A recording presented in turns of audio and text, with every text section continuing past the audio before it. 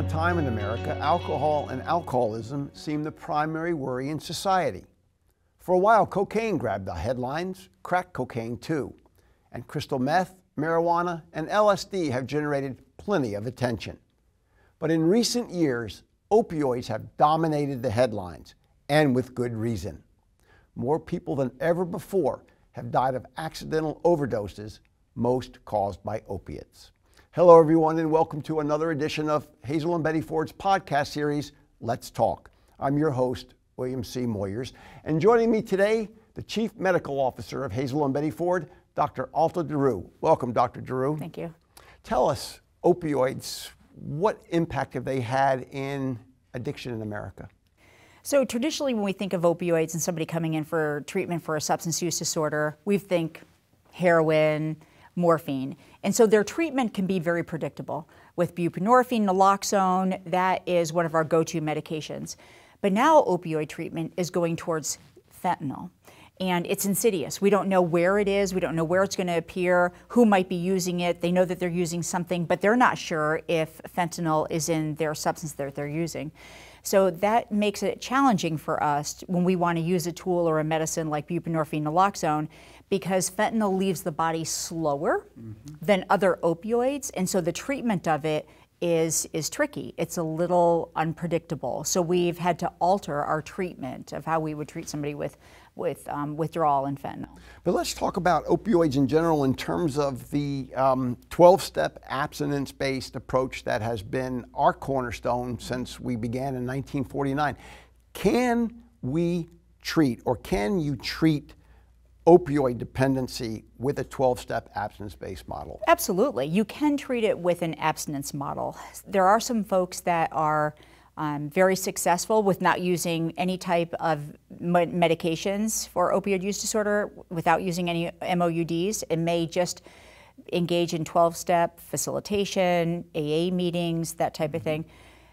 That can be done with the counseling support and coping skills. However, the cravings creep in, and people may want to curb those cravings with the medication. There was a really nice study that was done that showed that those who don't use any type of medications for withdrawal, after about a year, about only 25% will still be abstinent. So we like to couple the 12 steps with the recovery part, with the counseling and the coping skills.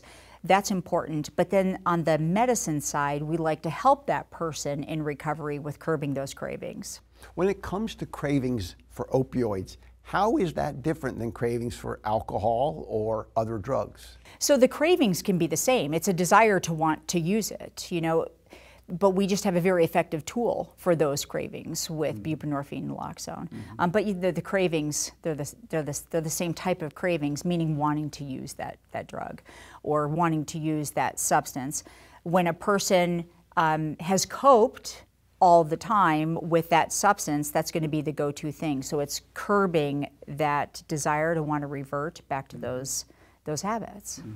How did opioids get to be so prevalent in society? Yeah, so that is a great question. So going back to the early 90s, there was the fifth vital sign. The fifth vital sign was everybody had to treat pain. You had to treat pain, and it was enforced by Joint Commission back then. And doctors like myself at the time, who were doing large open surgery cases, open abdominal cases, were taught this drug, this medicine, is not addictive. So please feel free to give your patients as much as they need. And young doctors, like I was back in, when this was happening, we didn't want our patients to suffer, and we wanted them to be treated with opioids, and we wanted to stay compliant with what the Joint Commission expected of us. We found out later that these opioids were addictive, and everybody has probably seen it within tabloids and within media, that they were addictive. So then what you saw after 2010 was this rapid increase in opioid overdoses, because now people who had become dependent on those opioids from doctors, getting prescriptions, were now turning to the streets. And they were getting synthetic opioids, and those synthetic opioids is your fentanyl, so or heroin. So even though somebody may be getting a prescription for oxycodone or OxyContin, when that was not available to them anymore, they would go into withdrawal or maybe even seeking pain, and then that's when they would turn to things like heroin, which was out on the street, and then more recently, fentanyl. So that's what contributed to the dramatic rise. Because in the old days, before the 90s, people who were dependent on opioids were typically dependent on heroin, and that dependency came generally in the inner cities, right? There was an association with that. The opioid epidemic really was driven by doctors legitimately prescribing pain meds. Right, yeah. That's ironic. Why don't doctors know more about that? Oh, they do. They know much more about it. And there are actually, there's oversight now as to how many opioids doctors can prescribe. There's databases. We get reports on how many opioids that we prescribe. And so doctor prescribing patterns are kept in check now.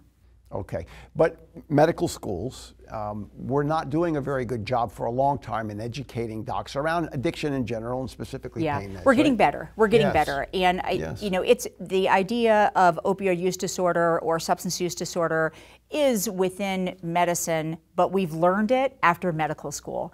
What we're trying to do also within Hazelton Betty Ford Foundation is reach into those medical schools and invite those students into our campuses where they learn all about treatment, including 12 steps, counseling, and then they also meet with our physicians and have academic sessions with our physicians to where they learn about the treatment of addiction, because there's a board certification in addiction medicine that is open to them. Before you got your certification in addiction medicine, you were an OBGYN. Right. And you delivered thousands of babies over your career. Tell us addiction and pregnant women, specifically opioid addiction in pregnant women. What are the issues? What are the challenges? Probably some of the biggest challenges is the stigma associated with that. When a woman gets pregnant, she is seen as living up to higher standards than somebody who's not pregnant, right? So if you have a person who's pregnant, they're responsible for themselves and the baby, being this vessel to nurture their baby. And so going into treatment, they're often faced with stigma amongst healthcare providers. So there are initiatives out there to decrease stigma, and I think we're making headway on that. Also, another medication that is used for those suffering from SUD, buprenorphine naloxone, there aren't a lot of OBGYNs like myself that are able to prescribe, right? So we would encourage more OBGYNs and women's healthcare providers to get a certification to prescribe buprenorphine naloxone, a life-saving medication, and safe for the mom in pregnancy. Once upon a time, we talked about crack babies. That was the 80s. That probably wasn't true, right? Are there such things as opioid-dependent babies?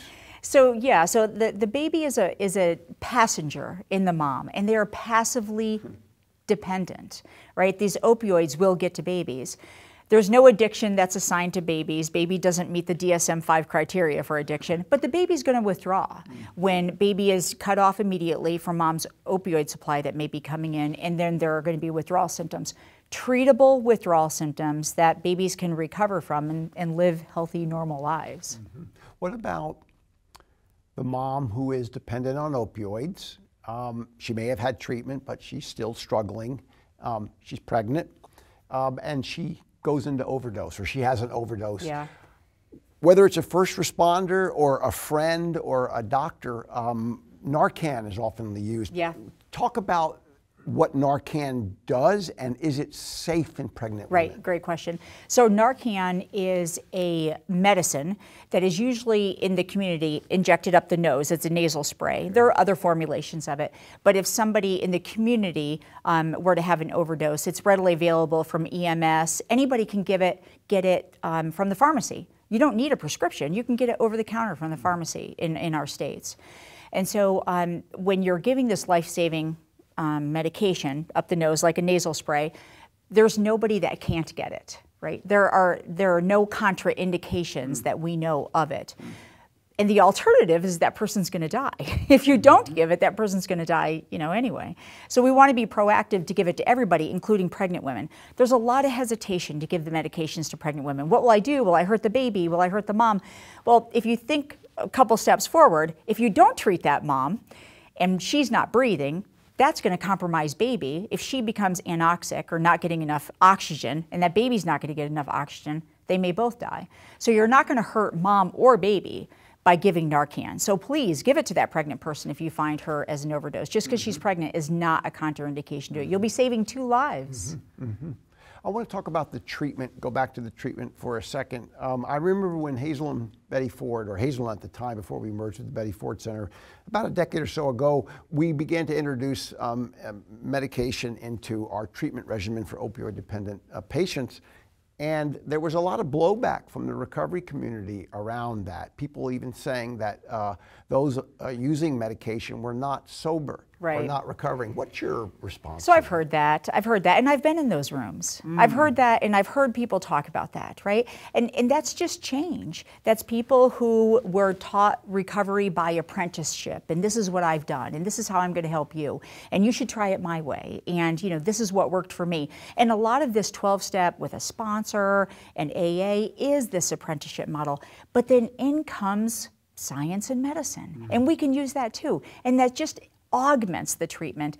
Because somebody's getting a medication like buprenorphine naloxone, that just helps them with their cravings. There may be this misperception that a person is using, or they may be getting some type of euphoria or high, and they don't. Something like buprenorphine naloxone it only acts on the receptors partially. It's called a partial agonist. So a person is not going to get high from this. They're not going to get euphoric. And so this just may be a misunderstanding in the recovery community about what buprenorphine naloxone is. But we highly encourage our patients to be in those rooms of AA and NA. And if you want to keep it private, keep it private. But I definitely have heard those things, and I think it's because of not much education or a misunderstanding about how the medication works. And I think there is an easing of that resistance, if you will, as we continue to see people finding recovery even while using medication. Let's talk a little bit about treatment in the 5 minutes that we have left. Do you have to go to treatment for opioid dependence to get well? No, you don't. There are many people who some just stop on their own. Some don't need anything. We see this with alcohol. We see this with opioids. People have a really good family structure and can white knuckle it and not have to go to treatment. But then for those that can't do that, you can go to your primary care physician. You can talk to them about buprenorphine naloxone. You can get the counseling. So you can do that on an outpatient, basis. Any physician who chooses to get the training can prescribe buprenorphine naloxone. It does not have to be an addiction medicine physician. And what about people who are using medication to support their recoveries? As a rule, should they stay on that medication or should they come off of it? A great question that a lot of the other community has too. So the ASAM guidelines, the American Society of Addiction Medicine, says, and we agree at Hazelton Betty Ford, that you should stay on this medication for as long as you're providing benefits, right? As long as you're getting benefits from these medication and it's helping you, then stay on the medication. There may be a time though when the patient says, I've got the coping skills that I need. I have the sober community. I have the family support. I think I can start to ease off this medication. There are some patients like that, and we would support them. We also support the patients that just aren't there yet, and they feel like they're benefiting from this medication and may not be ready to come off. What about the role that virtual treatment plays? You and I are here in the summer of 2022. We're on the backside of the pandemic, hopefully. But virtual does seem to be here to stay in society, and that includes addiction treatment. How does it work for people who are dependent on opioids? So the virtual is very good. It was the gift of COVID. It allows us a way to get a person into treatment. We can talk to them about the medicines available. There are certain things that we can do to work with urine drug screens to provide that person support. The thing that may be missing, though, in the virtual component is the intimacy and the social intimacy and the feeling of community and that connection that was lost in COVID that we really need in recovery. So virtual is great, but it would be great. I'd love to see it combined with some type of group or social community on the other end of that camera. And can patients who are in virtual treatment, can they still be prescribed the medication if they need it? Yes, yes, absolutely. Okay. There are guidelines around that, but yes, they can be prescribed that medication. We're about out of time, and I have one or two more questions to ask you, but there is oftentimes a perception that, particularly in the old days when people were addicted to heroin, that they never got better, or that their level of getting better was less than what it should be. Would you just put us all straight once and for all that it is possible to recover from an opioid dependence? Absolutely. Recovery is possible. I've seen many of our patients, success stories, people that come back and talk, alumni that come back and talk to our people in recovery in groups and share their story. Oh, I've seen many recovery stories, especially with the counseling, how robust that is, and medications to help. So yeah, there's plenty of help and success out there from opioid use disorder. And we're glad that you're leading our organization in the charge in terms of treatment and in terms of advocating for recovery. Let me ask you, you're relatively new still as the Chief Medical Officer. What's been the biggest aha for you since you took on this role as Chief Medical Officer of Hazel and Betty Ford? Yeah. The big aha has been seeing how many patients we've touched, how many patients we've touched, and then their family, hearing their family stories, the family stories of gratitude. This is how well my person is, or the family involvement where they say, my loved one needs a little help. Can we get them back into treatment? Is there any more that you can give us? I've just been astounded at the thousands of people, I can't say millions because I don't really know the number, of lives that we've touched. Yeah. Just after our initial treatment, because those people they pass it, they pay it forward, they pass it on. So it's amazing how many people we've touched. Yes. Well, Dr. Alta DeRoo, thank you so much for being with us today and touching us here in studio and with our viewers across the audience at our Let's Talk podcast. We're glad that you're in the position that you are, and we're so grateful for your advocacy. Thank you. And thanks to all of you for joining us for this vital conversation about opioids, treatment and recovery. We hope you'll tune in again to learn more about substance use disorders, treatment and recovery issues. Remember, treatment works and recovery is possible. We'll see you again.